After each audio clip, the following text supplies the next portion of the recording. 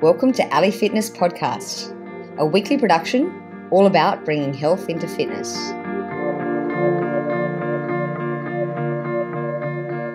Monika Sattler is a business and goal strategist, entrepreneur, author, speaker, and world record holder, empowering her clients to succeed in their goals through their RAD Potential that emphasizes authenticity and natural strengths. She is passionate about guiding especially women in a male-dominated environment through confidence building and self-empowerment. You can read more about her story, workshops and speeches at www.radmonika.com and follow her adventures on Instagram. And I'm very excited to welcome you on the show, Monika. Welcome. Thank you. Thank you for being here. So I first heard about Monika to do with cycling, and we're going to definitely delve into that. But Monika, before we even get into your sort of entrepreneurial talks and adventures that you're on at the moment, can you start off by sharing with us your fitness journey and how it's led to where you got to today? Okay. Wow, that's a loaded question because it could be. I started basically. I'm originally from Germany, and when I was 19, I went with a full scholarship in volleyball back to the States and played there Division I volleyball for 4 years. Later on, after 4 years of volleyball, I got into adventure racing, which is a combination of different sports, all running around in the woods and doing orienteering. And I realized that I'm pretty bad in running and I'm not a big fan of kayaking. So, cycling was left there. And yeah, I picked up a road bike and got into cycling, road cycling. And since then, that has been now for 10 years. I've been riding my bike. Wow. And we've probably all heard about your amazing 3,300 kilometer Vuelta España, and I believe you were the first female in history to do the Vuelta España. Can you tell us a bit about that actual ride and what you were thinking? Sure. Just for those who are not really familiar with the Vuelta España, it's basically one of the grand tours. So there's Tour de France, there's the Giro d'Italia, and the Vuelta España. And yeah, one is in France, the other one is Italy, and the Vuelta España is in Spain. And currently it's only reserved for the male professional cyclists. The best of the cyclists can go there, but there is no such a thing as a female race. And I decided to ride every single stage as the male professional just hours before them. So I started before them, finished every single stage. That was then altogether 3,300 kilometers in 21 days. And no woman has ever done this before. So no one was crazy enough to do it beforehand. Wow. And what sort of motivated you to do such a ride? Because it is an amazing ride, and obviously there's a reason why why they don't have a competition for women, I suppose. What would that be? Yeah. In fact, actually, the reason why I did it was to inspire others to go for big challenges. To show that, it's not all about success. It's not all always like a happy path going for a goal. But, you have to go through errors, through mistakes, through huge doubts to, go for something big and seemingly impossible. And that journey I was sharing. And while I was going through all of this of preparing for such a challenge, I realized actually someone told me, Monika, you know that you will be the first one doing it. So to set a world record was actually more secondary. The first one was really to show what it means to go for a big challenge. In fact, actually, I invited people along. Everyone who wanted could join me for any stages they wanted. So there were people coming with me for the stages. That was great. Wow. And do you know why Vuelta España and, say, Tour de France aren't open for competitive women? Well,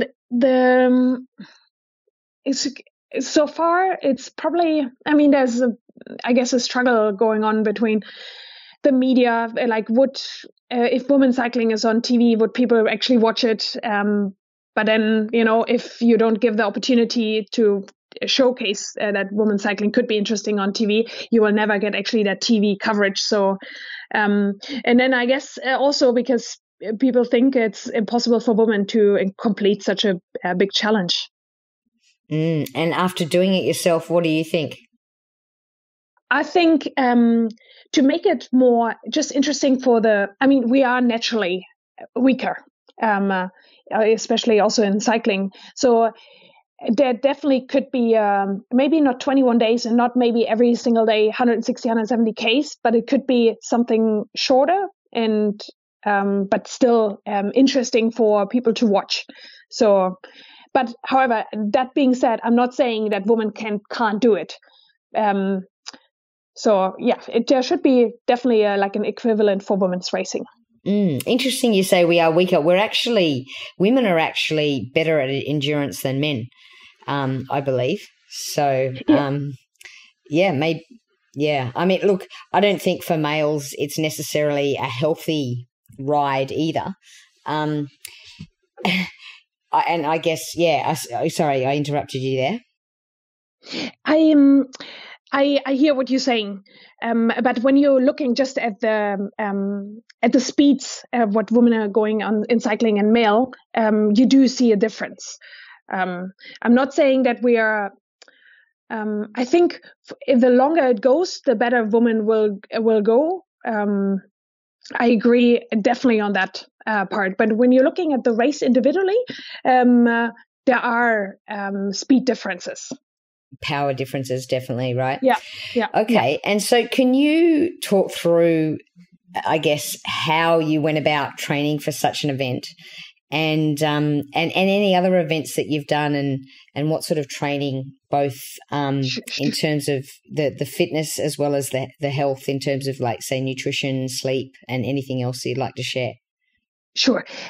So I've done something similar a year beforehand where it was 2,650 kilometers and over 60,000 meters of climbing. So I'm not sure in feet and miles, but it's a lot of climbing in there. So I had already pretty good idea that how to prepare for such an event, but still, there's always something new, always could something happen. I felt like... and had you already, and I believe you've done the Holt route 3 times? Exactly, that's what I'm talking about. Okay. Exactly, it's 3 odd routes back to back to back. Yes. So one in the Pyrenees, one in the Dolomites, and one in the French Alps. So that was a lot of climbing, and about also 21 days. So I knew that at some point there will be a lot of mental fatigue and physical fatigue coming in, and then it's really about pushing through and staying mentally especially strong. In regards to the physical preparation, I've done actually not too much. I didn't have any structured training because I wanted to keep the training fun. I wanted to keep the cycling fun, because if I go into that kind of challenge and I'm tired already of cycling, then that would make it harder. So I almost kept myself a little bit short on cycling, so that I would be really excited to go into that challenge. In regards to nutrition, I tried a few things out, especially, when you're tired, what will you eat? But still trying to eat healthy. I ate always normal food. I had 2 gels in 21 days.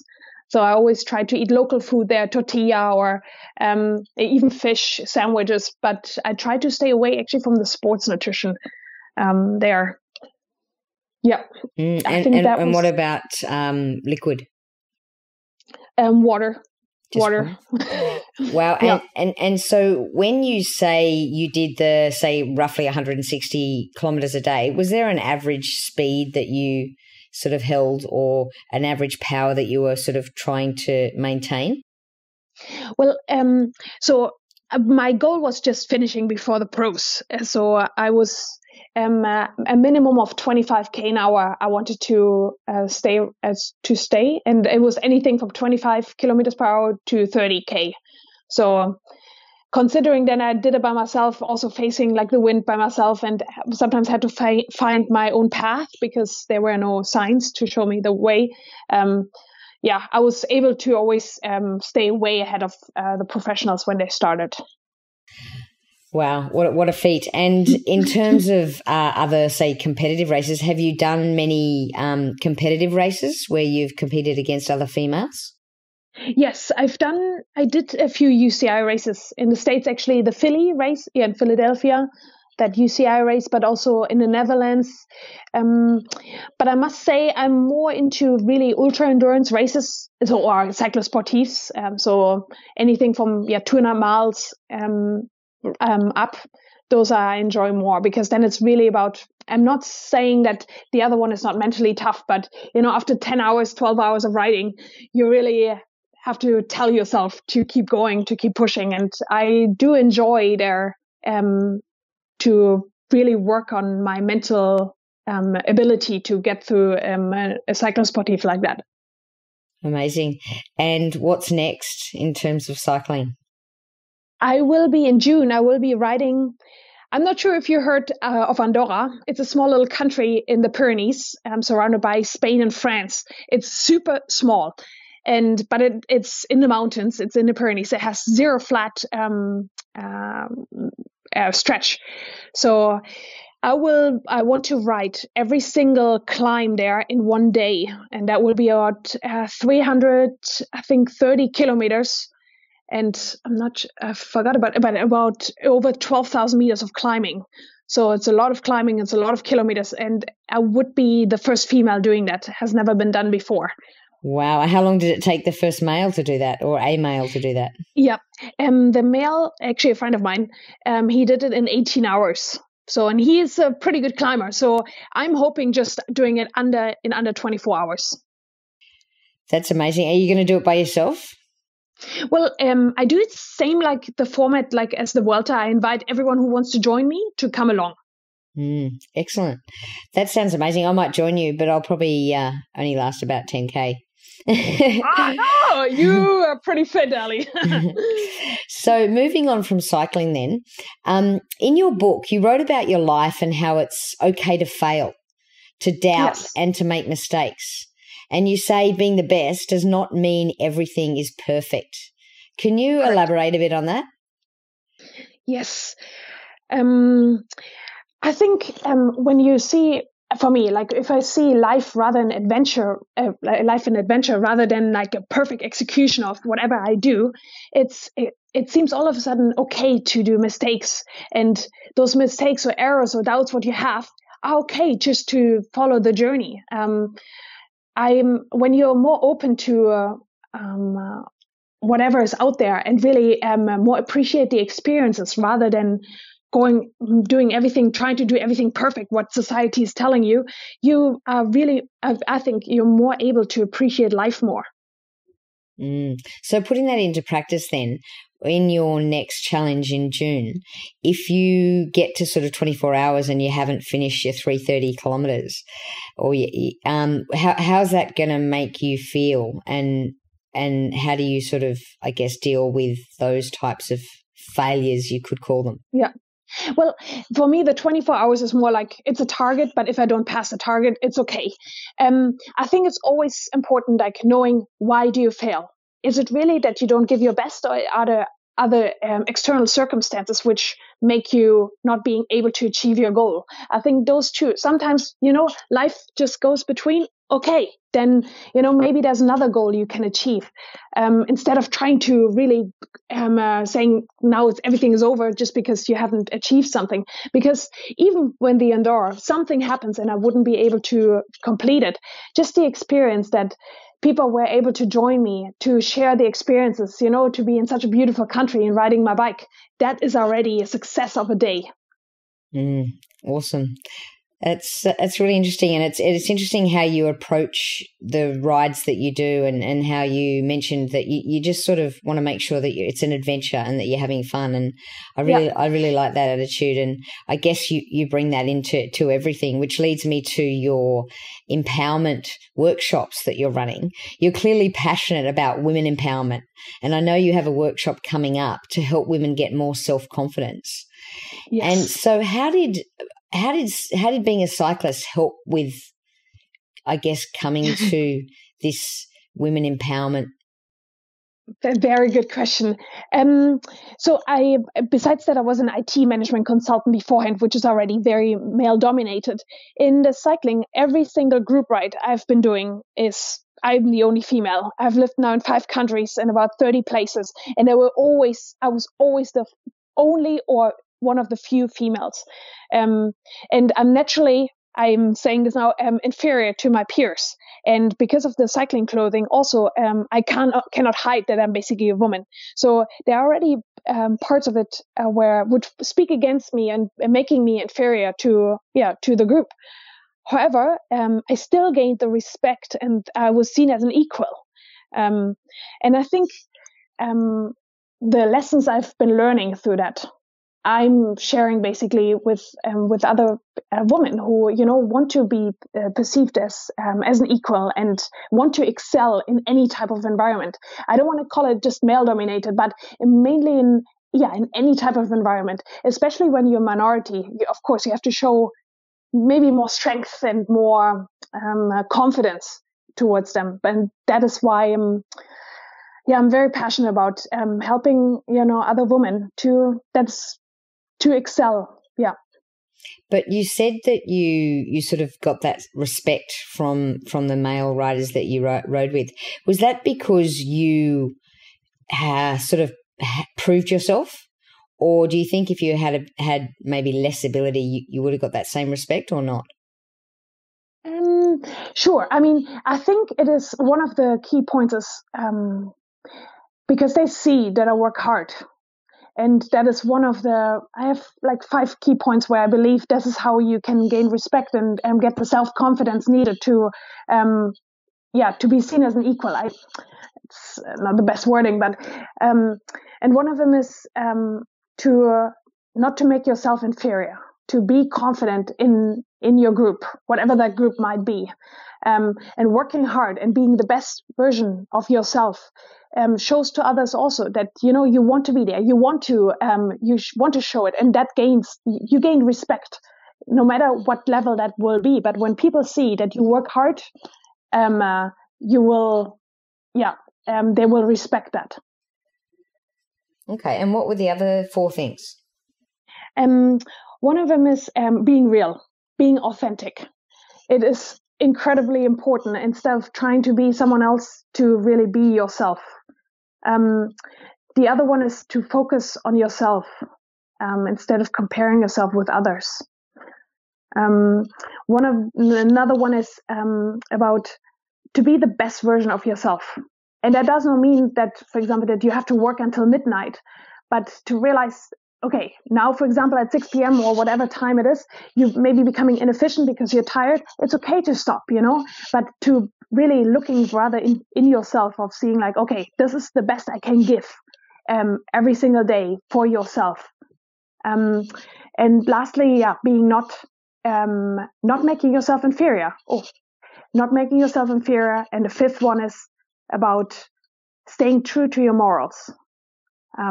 If something is not correct, if someone's telling you something which puts you down, or so, speak up or seek help to solve that situation very quickly.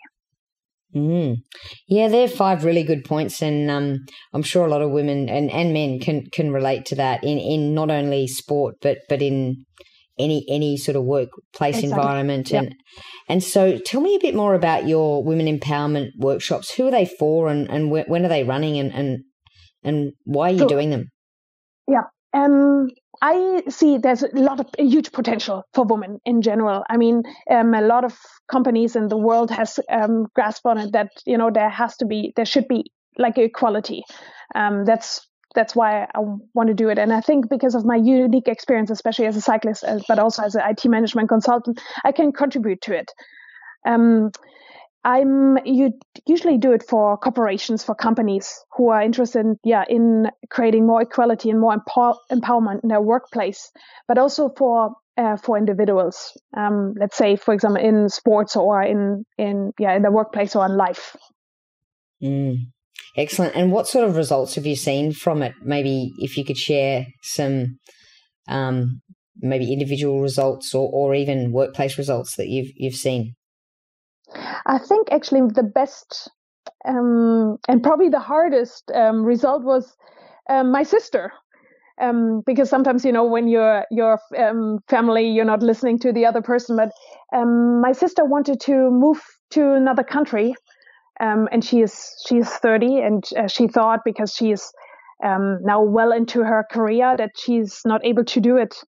But yeah, we worked through it, and I gave her she learned that it's okay to go out there, to explore the world, and that you don't have to, again, this perfect path, but that life is an adventure, that you don't want to be 90 years old and looking back and think like that you regret not having done something in your life. Awesome. So what did she do? Oh, she went to Australia for 1 year. And now, because her English has improved and she has made such more connections, she was actually returned to her workplace and be able to take on a global position. Great. So coming back to, I guess, cycling and all the different sports, even the volleyball that you started with, how fit and healthy do you think that people are at sort of high level sports, maybe cycling? What's your opinion about not only the fitness levels but also the health? Ooh, that's a tough question. I guess it is very individual in regards to how healthy people are really. It really depends on, especially in cycling, in professional cycling, everyone has an individual coach, or it seems like. But I mean, fit is all of them. Otherwise, they couldn't probably be part of the peloton. But healthy, it depends, I think, on the individual, how they take on their nutrition and their training. Can you share with us a bit about your training and whether you have a coach, and then also how you sort of look after yourself in terms of recovery and nutrition? Sure. I don't have a coach, and I'm very much a person who I believe listening to my body. Like if I feel like I'm not going out and can't go out because I don't feel well, I don't go out and ride my bike. But if I feel like now riding 200K, then I ride 200 kilometers. I'm a big believer of that. At the end of the day, if you listen to your body, you will do the right thing and will improve. And not overtrain or something like this. But I know I'm very much, I guess, the minority in that sense. But I don't have also a power meter. I do have a heart rate monitor, but so it's much more for fun than I see it as a structured training, which has helped me now really to stay in the sport now, okay, for 10 years. But I don't see any decline of my interest or my passion for cycling. In regards to nutrition, it really cycles through. So there will be times, depending on also on my training, if I have, all of a sudden I ride with the fast guys and I'm hungry, I eat also sweets and stuff like this. But I do try to keep it healthy. So how often would you be going out in the peloton with the male cyclists? I do ride every Saturday. It's a very hard ride here in Mallorca. So that is always like, this is for me my race when I'm riding with them. And if I can stay with them, because it's a drop ride, so they're not really waiting. So either you're there or you're not there. That is my race with them. And otherwise I ride pretty much with my boyfriend 3 times or 4 times around the other days. Okay. And so what would your nutrition look like, say, on the Friday night before the Saturday ride? I do like pasta. So I probably will have pasta with tomato sauce and veggies. Yep. Cool. And then what's your sleep and recovery like? So I live in Spain, so siesta is quite normal here, especially on a Saturday after a hard ride, which could be 140K, 160K. We eating, and then it will be a siesta time. So from 3 to 4 o'clock in the afternoon, I will be taking probably a nap. But otherwise, I try to sleep 8 hours a day. And I take that very serious, because I really see that if I don't get my sleep, then my performance is declining very rapidly. So you get to go riding every day in Mallorca then?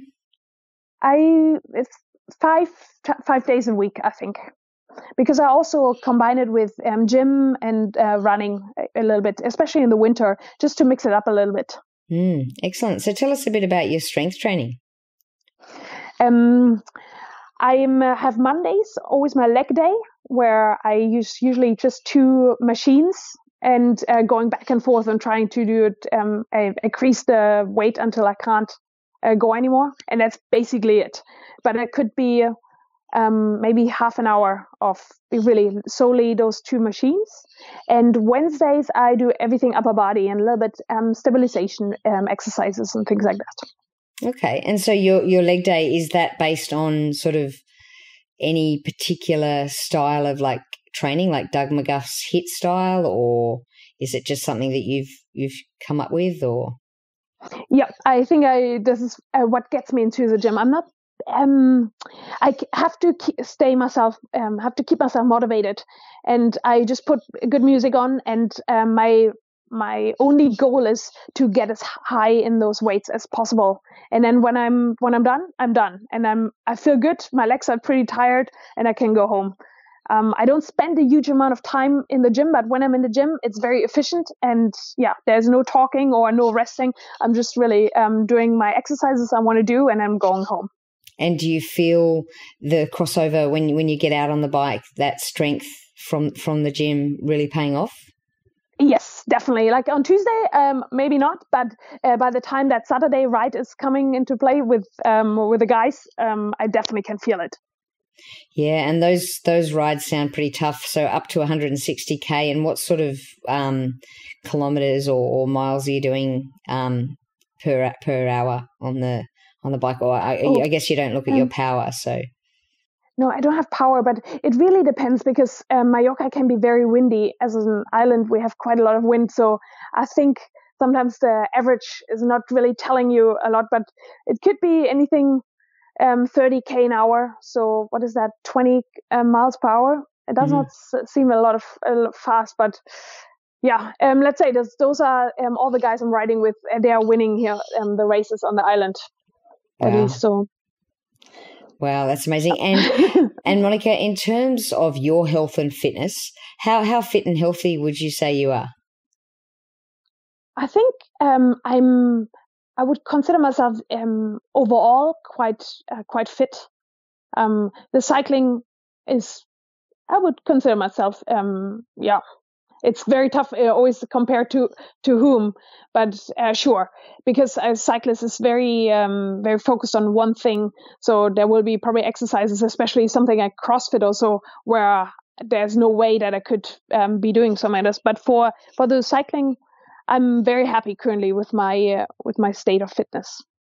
Excellent. And so do you see yourself doing any more UCI races or any sort of big events in the future? You know, Ellie, it's a very good question, but I got the bug on when I've now just basically created my own challenge, that Vuelta España. I had to create it all by myself. You get the bug of creating your own things, creating your own challenges, and so I probably will go more into that more theme. Instead of competing against others, I just competed against myself. Awesome. I really like that. That's great. Look, Monika, what you've shared with us today has been really, really great. And before I sort of ask you your last words, I've got to ask you a bit of a question. Sure.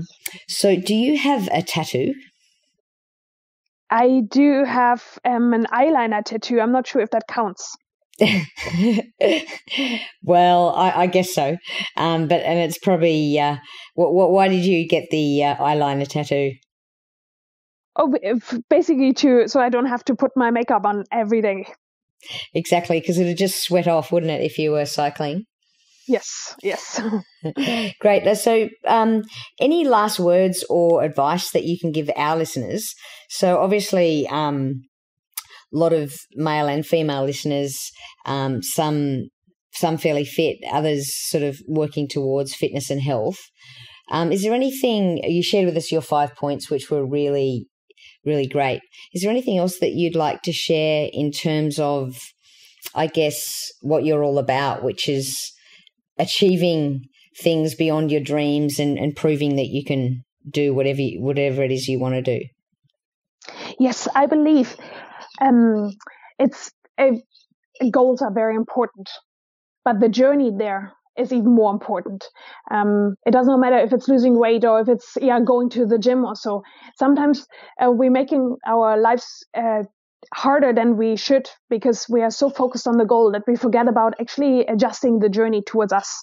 Everyone has talents and strength. So when we do have a goal, try to figure out what is your journey to get there. Not because someone else is doing it this way does not mean that you have to go this way. And then you can, if you enjoy what you're actually doing, reaching the goal is natural. Yeah, that's really good. So do you think that everyone should have goals? It doesn't have to be seemingly impossible goals, but by having goals, even like micro goals, your day makes, I feel like, more sense. You're waking up in the morning thinking, today I'm doing this, or today I have to do this. And then also when you're going to bed in the evening saying like, holy shit, I accomplished those things. It doesn't matter what it is. It can be super small or super big. But by having goals, it's more about you're starting to focus. And it's not just, rambling on in life, but, feeling like getting the feeling of accomplishment and achievement. But then what if you don't achieve the goals? But as I said, it's not, sometimes, sure, you can consider this a failure or as an experience in life, and then you just go on and living, the experience you got, you can use for another goal, for another experience. As I mentioned, like life is an adventure. It's not about this perfect execution. Go out there, expose yourself to new experiences, and you getting. I feel like you're becoming more alive. You're becoming, you always will find a goal. Sure, achieving is good, but when you enjoy the journey, then the goal is not everything. Awesome. I love that last line. When you achieve the journey, the goal's not everything. That's awesome. Look, thanks again, Monika, for giving us your time and coming all the way from Mallorca. I know you could be out riding in the sun right now, so thank you so much. Thank you, Ellie. Thank you very much for being part of this.